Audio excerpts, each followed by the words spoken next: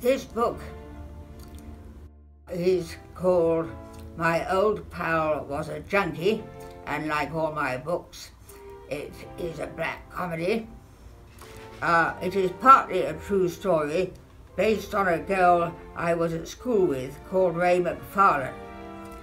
At school, she and I were close friends. When she got much older, she completely disowned me and threatened to serve a writ on me when I constantly tried to contact her. She went on to heroin. I wrote this book partly out of revenge. The main character in this book is called Jessie Cavendish. Jessie Cavendish was born Rosa Zartak, a Hungarian. She was adopted by an unsympathetic Presbyterian Scot living in England. She, Rosa Zartak that is, was the daughter of Laszlo Zartak, a gypsy, a thief, and a liar. He was Hungarian and was killed at the border in 1956 when he and his 5-year-old daughter were trying to escape to Austria. Rosa, also known as Jessie, was a brilliant musician and composer. She was convinced that she was descended from Brahms. Jessie was never going to lead a happy life. She too was a thief and a liar, like her father. Her demons were unsupportable throughout her short life, and yet she believed that love is stronger than death. After her father was shot dead as he attempted to flee Hungary during the communist uprising of 1956, she escaped to a convent and was adopted by a wealthy Englishwoman called Jessie Cavendish, who demanded that she change her name from Rosa Zartak to Jessie Cavendish. Jessie and Jeanette did not get on, to say the least, and Jeanette sent her adopted daughter to an English public school called Waltham Abbey. Apart from the comfort of her close friend Marcia Ford and a prefect, Hilda Swain, whom she had a crush on, Jessie was profoundly unhappy at Waltham Abbey, where her prodigious musical talent flourished. However, she continued to be haunted by her memories of her beloved father, and eventually began a shocking decline into drink, drugs, crime, and underage sex. After leaving Waltham Abbey, she entered the Royal Academy of Music. She was thrown out of the academy due to spectacular absenteeism. She gave birth to a son called Zoltan, who was named after one of her criminal ancestors. Zoltan's natural father was a bisexual Scotsman. Jessie came home one day and found him in bed with another man.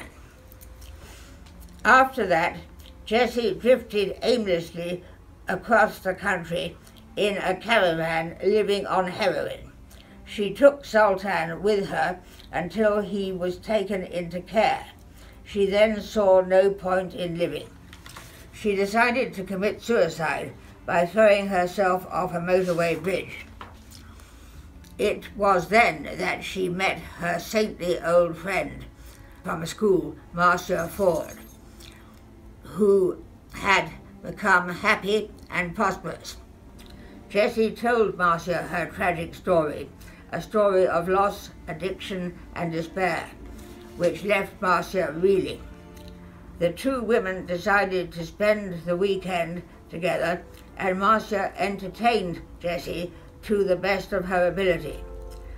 By Monday morning, we asked ourselves whether Marcia had given Jessie enough to live for, or whether Jessie would go through with the promise she made at the start of the weekend, namely to throw herself off the Clifton Suspension Bridge in Bristol. now we come to some reviews. This is one of Eleanor Berry's darker books, but it is deeply comical in places. She is to literature what Hieronymus Bosch is to art. As with all Miss Berry's books, the reader has a burning urge to turn the page. Sonia drew the International Continental Review, and this book has been translated into Russian, and it's very popular in Russia. And then I will add, incidentally, the most comical part of the book was when Marcia, who had become a communist, went to the Soviet embassy where she recited an obscene poem about Lenin's mother. The poem was entitled "The Midwife Who Delivered Lenin," and it went this way. Screaming with pain she in agony heaved, heavily sweating she heavily breathed, as a mother lay down and gave birth to a son, as the waters broke a new era began on the 22nd of April. And I it was who heated the coal to boil the water for the old mare's foal, who brought out the forceps to open the hole. And I it was who supplied the towels, and I it was who supplied the bucket, and I it was who had the honour to tie a knot in the cord and cut it. And it goes on, I am old and ill and lame. Today I tried to get out of a train, but a coarse, rude ruffian blocked my path, an enemy of the working class. Who was this anti-Soviet lout who stood in my way when I tried to get out, when I tended the mare and punched her down, and slashed the cord when the fetus crashed out?